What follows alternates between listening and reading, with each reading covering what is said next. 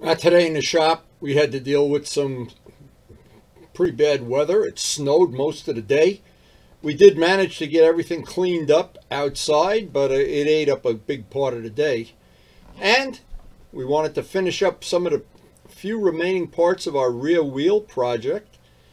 We got the alternate carrier, the one that has the 630 sprocket. We took care of that.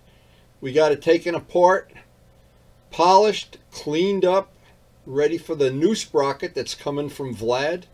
And I showed how I went about taking it apart, polishing it, cleaning it up, the total restoration. And I didn't get time to do the hardware today. It was on the agenda for today, but because of the snow, we just ran out of time, as we do from time to time. Now here's a real surprise. We wake up this morning. When I went to bed, they said a little chance of snow tomorrow, maybe some overnight, a little snow. Not much snow. Yeah, well, we got enough that I got to use the snow blower. Instead of having a nice, warm, toasty day in the house, I got an hour or 2 hours out here in the yard chopping ice and that. But there's always good news. The good news is, wonderful good news, that all of the parts I need to work on today are already in the cellar. Joe's fairings drying up by the heating vent. Wheel, 1 extra day of dry time. So today we're going to polish some parts and probably tomorrow get the tire put on the wheel. Wow. But right now I got to do what I have to do every day, it seems like. Clean out the yard, do the walkway. What a pain. This whole winter. But I'm very thankful that we don't have it as bad as our friends in Texas.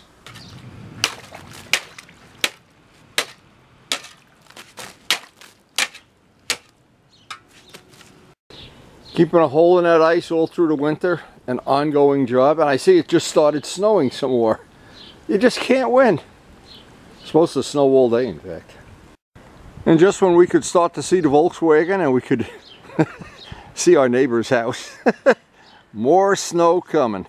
Wow, what a winter this has been. Holy mackerel.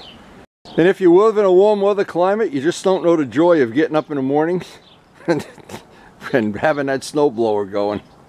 Look at this. It just couldn't be more fun. I'm telling you, what a day. More stuff.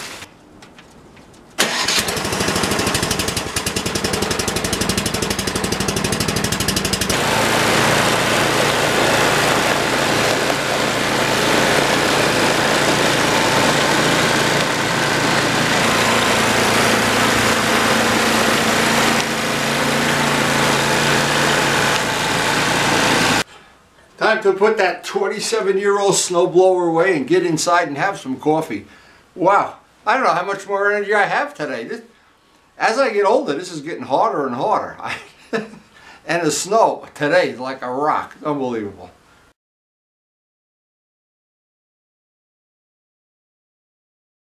So Karen just yelled out to me here as I'm cleaning up. It's going to snow all day and into the night. Lucky me. Lucky I got all my stuff inside though.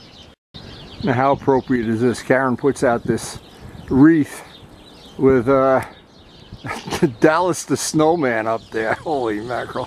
He must be laughing at me today. I dug out the painting table just in case the kangaroo decal delivery comes in for Joe, but I think it's safe to say the next couple days we will not be doing a lot of painting. We'll be polishing today.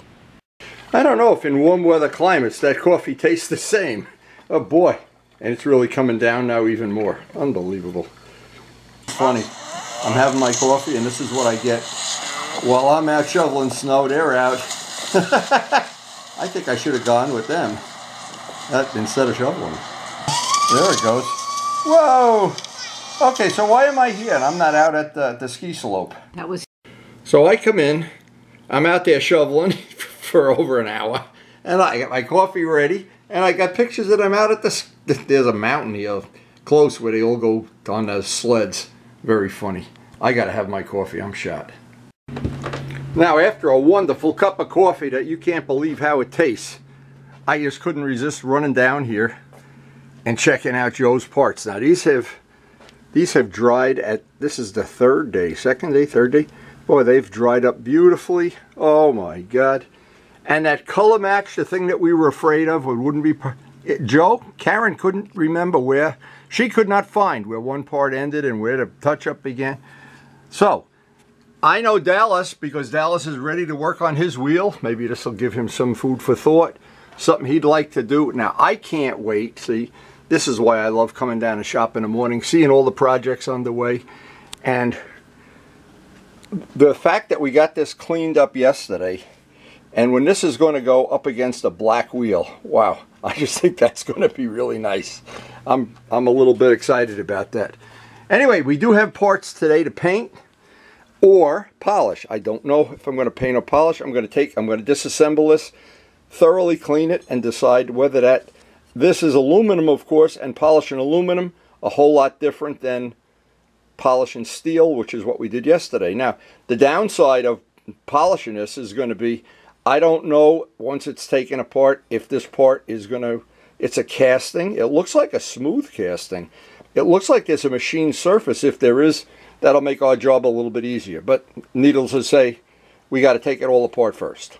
Now, before I go any further, what I wanted to explain to some people that may not understand this bike comes with a 630 chain. It's big, giant, heavy-duty chain, stock.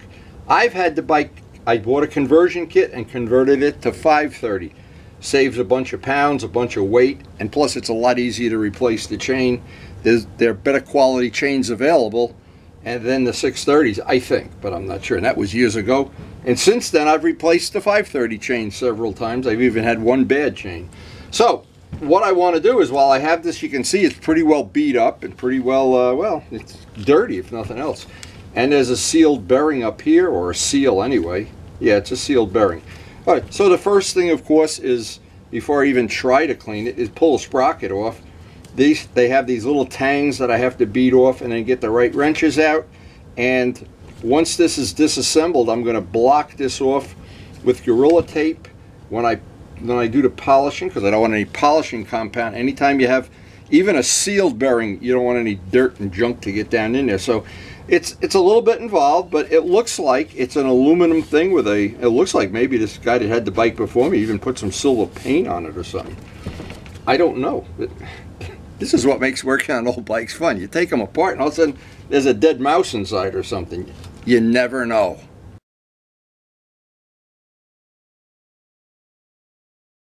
Step one on this disassembly here is to get these tangs out of the way. Kind of self-explanatory why you have to. Now, of course, this is a good thing to have. It's not something that you want to take lightly.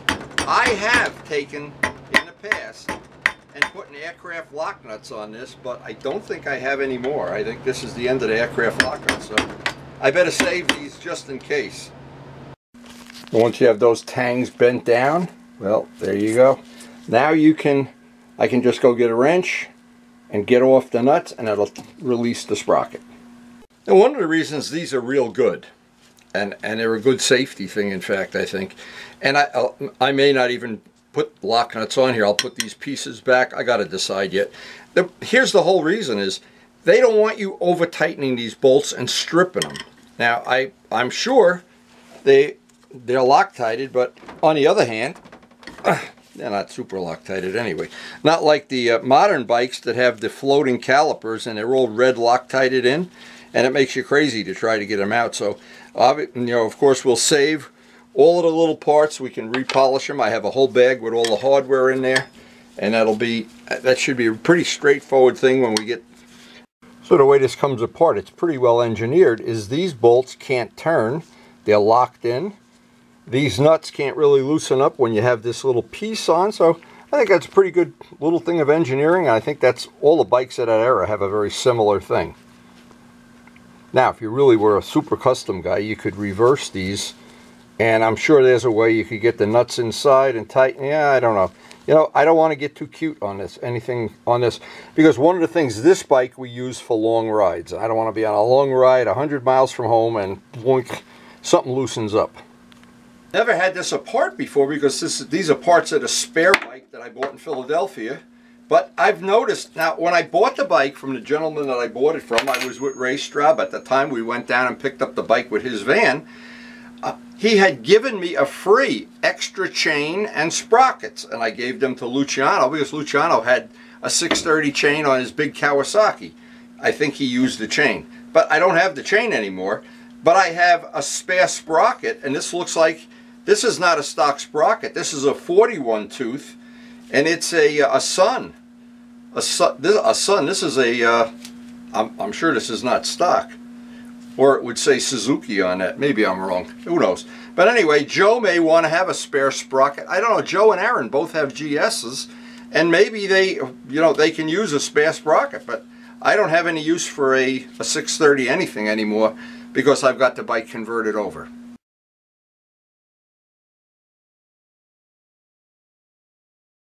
And this is why I take stuff that's old stuff apart, right down to the studs if possible. We can clean this all up, get rid of all the oxidation. This, I'll clean this up and just put it in storage and see if Joe or Aaron or I think Dallas already has his GS converted over, so he won't need that. But if anybody does need that, I'll be glad to donate it to the A-team. Now this, of course, next step is to block off this bearing. And we'll put the hardware aside for now. Block off, clean this up, just basic cleanup with some brake part cleaner so I can get some Gorilla Tape to stick. Maybe stick a rag down in there, I don't know. Yeah, that bearing is still exposed and I put a rag or something there. And then I can clean this up. Now, the purpose is I want to clean everything before I go grind it, sand it, polish it, whatever. I don't want anything to get in that bearing. All of these parts will get thoroughly degreased and cleaned and polished as necessary, but right now I'm putting this aside. I'll just do a basic cleanup on that because this is the part I want to work on first. Now I know this is funny, you'll get a kick out of this. Here's another 630 sprocket. And that's the original one off of the bike when I converted it. I polished it up and made wall art out of it for my bathroom. See, this has been my bathroom. There's discs. Who needs works of art where when you can have polished sprockets for artwork? Look at that. So here's the plan. While I'm working on other stuff, I can just let the Simple Green sit on this without doing a lot of heavy labor. I can put this aside. That'll clean this up, and then if somebody does need this for their bike, if you have a 630 bike, and if Luciano, I gave him that chain and I couldn't believe how heavy it was until I took it off the bike. The first time I compared the 630 to the 530. But I know the reality was back in the day they didn't have the chain, the sealed chain technology they have now. So these bikes that have been converted to 530 I'm sure are fine. And I just don't like to put parts away that are filthy dirty. I think a couple minutes of cleanup. Then when I look at my cabinet, I see all my spare parts. I feel like I'm at I don't feel like I'm at a junkyard, even though it is a junkyard.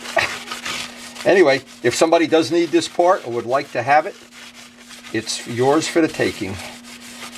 And we'll put this in inventory now, but it's at least half clean, and we can make a donation for people that are still using 630 chains. First thing on this is to clean this surface because I need to put a piece of Gorilla Tape on this. And I guess a little brake part cleaner on a rag. I don't want to have this come apart. I don't want anything to get down into that bearing. So sealing this up with Gorilla Tape will be step one. And then I guess what I can do, looking in here, this is full of grease. So I can just stuff a rag in there or stuff some paper towels in it. That'll seal that up. And it's a pretty well engineered part, no doubt about that.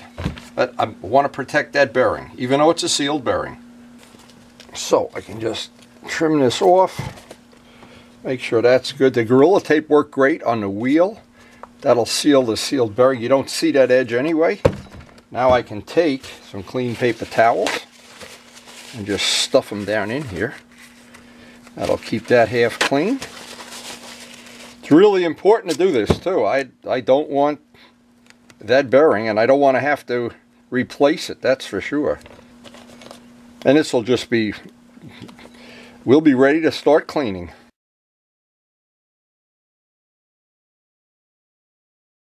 Now, a lot of people don't realize, or they underestimate the amount of time they need to clean parts if you're going to do a restoration. Now, if you're going to restore this part, and you don't take it apart. You just try, I don't know what you would do, but again, I always believe it's better to pay the price right up front. Clean the part up. You can't do much with it until you clean it. Just ordinary simple green, let it sit for a few minutes.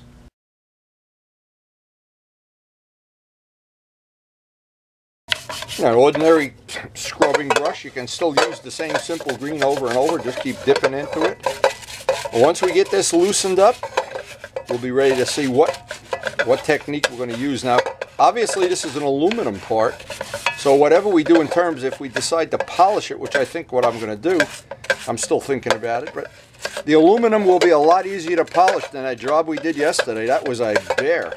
Polishing stainless steel is just a lot more work.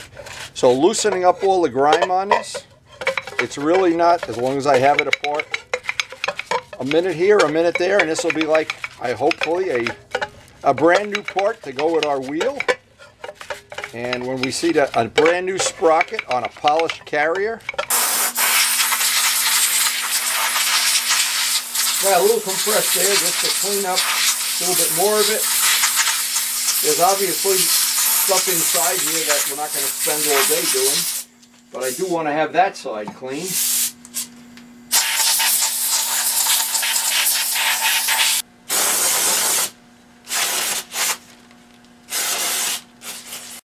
Now this is a soft wire brush that'll allow me to get some of the goop out of the inside of that carrier.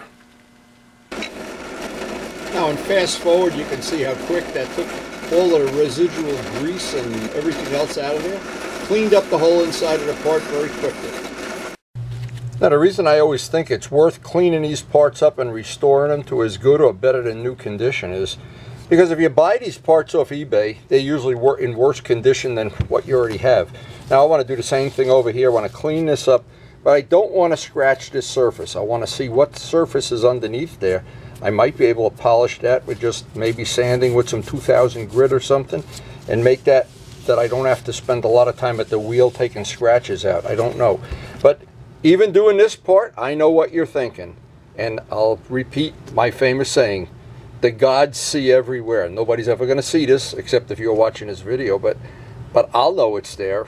Every time I get on the gas, I'll be thinking, the gods are smiling upon me. Maybe they're not, I don't know. Now, and fast forward again, the small bench grinder has a soft brass wheel, and I'm using it not on that surface I want to polish, but just to get all the area where the sprocket actually attaches clean.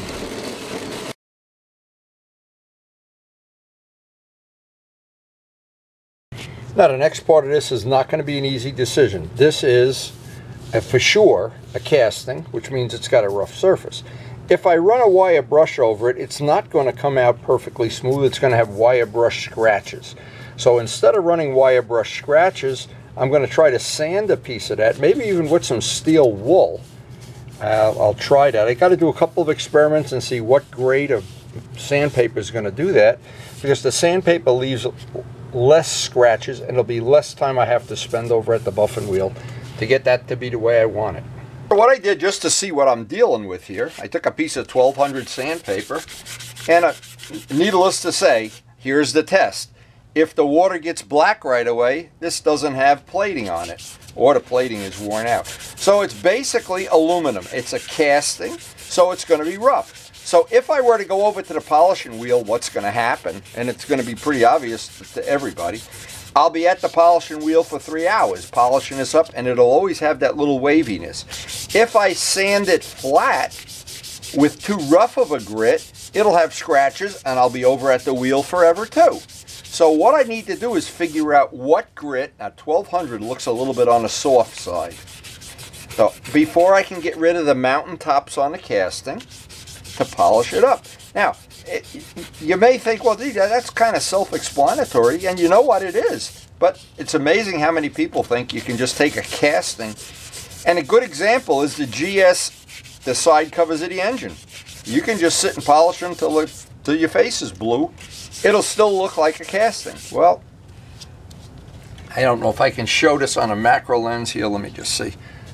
That gets some of it out, but I need to go to a little bit rougher grit because I can still see I've got mountaintops and valleys. So from 1200, I think I'll try 600. Now 600 usually leaves scratches in the aluminum. So I'm just going to have to see. But this now, if I spend, let's say I spend a half hour doing this with sandpaper, I'll save an hour of being over at the wheel trying to polish mountaintops off with the compound and the wheel. Now, if you had a tool, you could use a, you know, I'm not sure. You could use some kind of sanding tool that had a curve in it. It's just easy enough to do it by hand. It's a small enough part, but I want to see what this is going to look like when I do some 600 sandpaper. I'll do it real quick and show it up here. Let's see. Get a paper towel.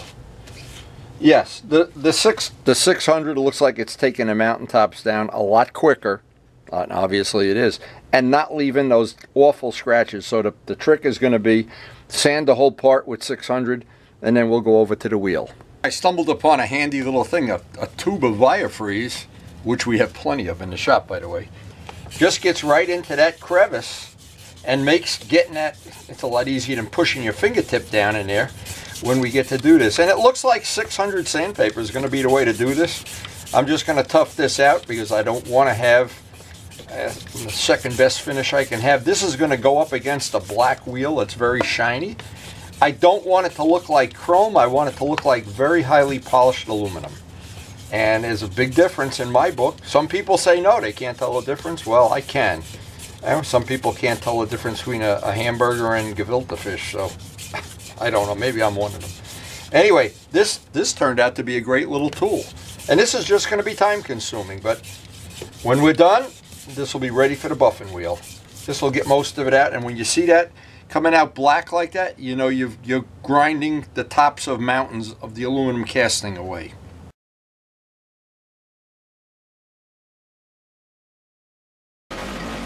So everything we do up to this point is designed with one idea in mind, that we minimize the amount of time we're at the buffing wheel. Working at the buffing wheel is hard work. It is really tiring. You're using your arm strength all the time. And you're breathing in a lot of the dust, which if I wasn't shooting video, I'd wear a mask. Now this drill press buffing ball is just about the right shape to get down into that angle there. So we'll do some final buffing with that. And the part's really coming out nice. And that little polishing pad actually worked really good. You see it fast forward here, but it worked pretty good. That just worked out just about as good as I could have ever expected. And we are ready. That's one more part of the bike ready to put on that wheel. Even the back is clean. We are ready. This worked out to be good, but unfortunately there's still snow to shovel.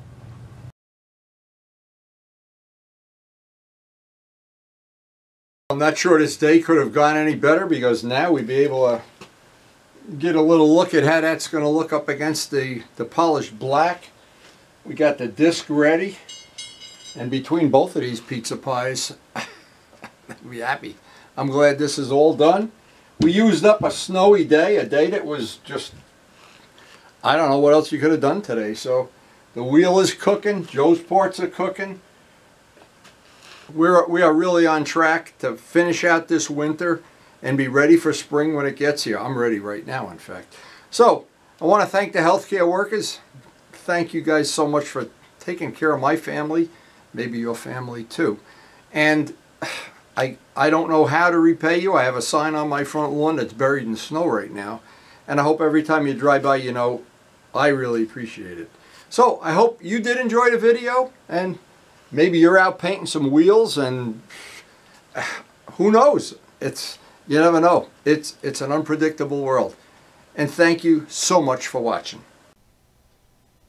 Now, we do try to post up something new every day. We do try to work on motorcycles or related projects almost every day.